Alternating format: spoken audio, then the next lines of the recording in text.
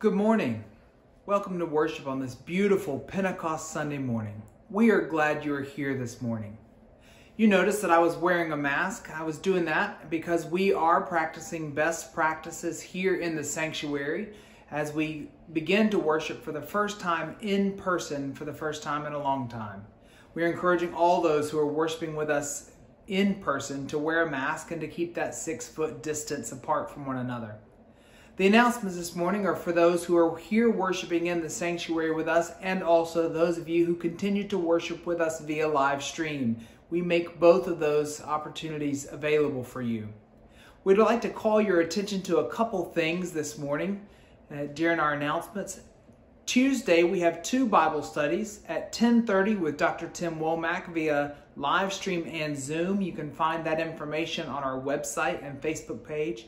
And on Tuesday night at 7:30, I lead a study. We are actually starting a book by Henry Nouwen called Following Jesus. That is also available via Zoom. You can find that information on our website and Facebook as well. On Wednesday, we are offering at 5 o'clock a drive-by blessing and communion fellowship cup pickup. If you're not able to worship with us in the sanctuary for the first Sunday of June, we invite you to come and to drive through the Circle Drive at the Center for Christian Life, pick up one of the fellowship cups, and receive a blessing from one of your pastors. We're glad to see you if this is a possibility for you. There are a lot of announcements as we begin to think about how we worship together in person and how we can keep those best practices. For those of you who are contemplating when you will join us, we remind you that we have 3 services, 8:30, 9:45, and 11 a.m.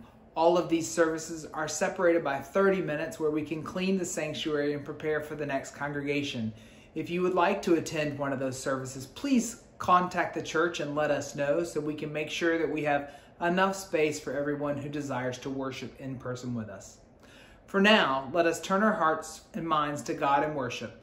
Let us worship God.